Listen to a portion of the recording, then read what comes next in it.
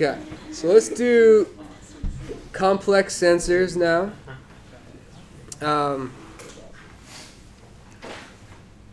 Gyroscopes and accelerometers, it's sort of like the example that we're coming back to in this lecture, can be used to detect the motion and especially the orientation of a robot.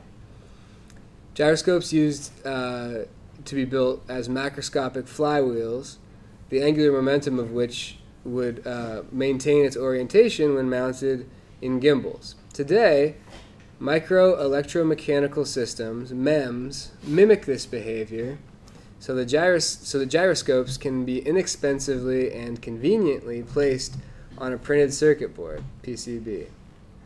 The following video has cool examples of MEMS sensors, and then we'll skip. He does some Arduino coding stuff, but I'll skip to the end and show you what he ends up doing.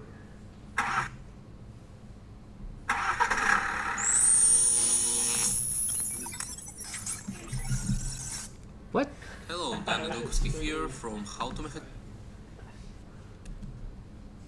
Okay, I'll leave it like that then.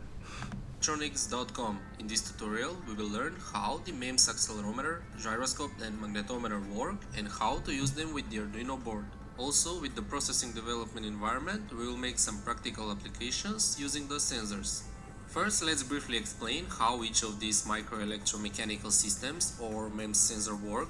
We will start with the accelerometer. It measures acceleration by measuring change in capacitance. Its microstructure looks something like this. It has a mass attached to a spring, which is confined to move along one direction and fixed outer plates. So when an acceleration in the particular direction will be applied, the mass will move and the capacitance between the plates and the mass will change. This change in capacitance will be measured, processed, and it will correspond to a particular acceleration value. Next is the gyroscope, which measures angular rate using the Coriolis effect.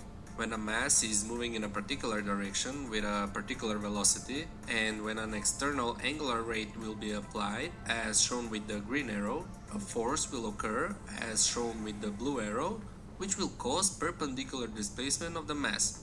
So, similar to the accelerometer, this displacement will cause change in capacitance, which will be measured, processed, and it will correspond to a particular angular rate. The microstructure of the gyroscope looks something like this. A mass that is constantly moving or oscillating, and when an external angular rate will be applied, a flexible part of the mass would move and make the perpendicular displacement.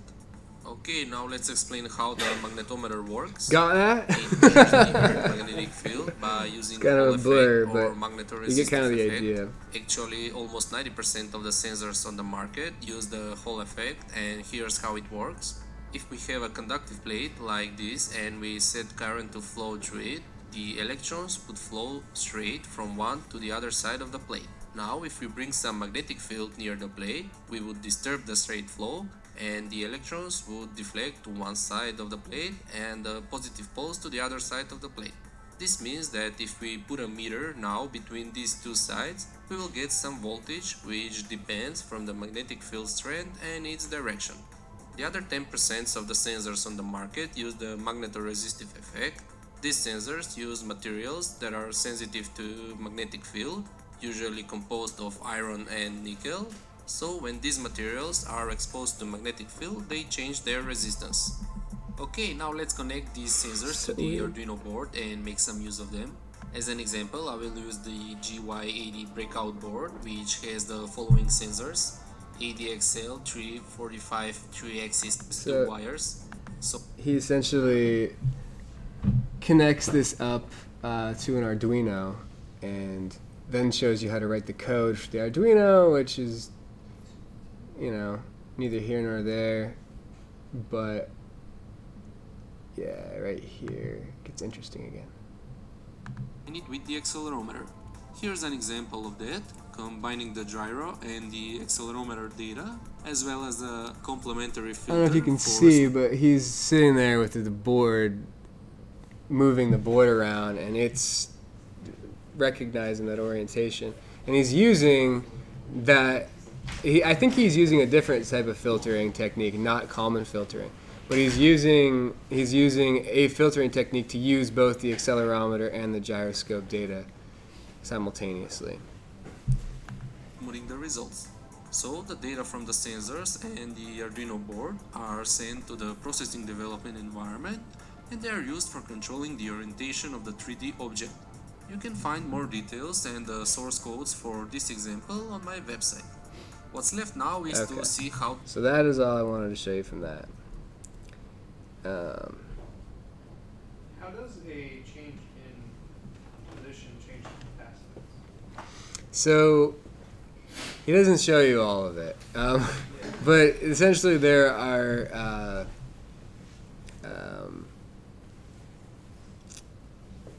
capacitance is governed by, in a typical capacitor, the distance between two plates, right? And so other types of orientations have capacitance as well. It doesn't have to be two plates. It can be just two wires even. It can have a capacitance in between them. So that capacitance changing, if you use that as a capacitor in a circuit, you can detect a change in capacitance. And that's sort of the basis of it. So it changes the distance between, it wasn't two plates, but it was between two structures, and that changes the capacitance. Okay. And the reason that there were so many of them and not just like one is that it has a cumulative effect. It's more sensitive that way. And these MEMS devices are really cool, and they construct them to be able to be manufactured easily. I mean, you can buy these things for not that much money. Ryan, you said you bought one of those IMUs. How much was it? I mean, less than $5 probably. Yeah, it's kind of incredible. It's like all of that is on this one little board, and it only costs you $5. So pretty sweet. So in a certain sense, those sensors, gyroscope and accelerometer, are simple sensors. But in another sense, we have to call and filter and do all of these complex processing procedures to find out what we want from them. So they're kind of a hybrid between our definition of simple and complex sensor. Ultrasound or sonar sensors allow us to use echolocation in robotics. They emit a chirp and measure the time of flight for the chirp to return. It's great. It's like a really pretty reliable, pretty cheap way to go. Well, not cheap for a small device that you're doing hobby at home, but if you're building a robot, it's relatively cheap. Compared to the laser arrays, it can be less expensive. Specular reflection is a reflection of the surface of an object being detected by sonar. Smooth surfaces are hard to detect because the waves can be completely reflected away from the detector. Rough is better because it reflects back kind of in all directions.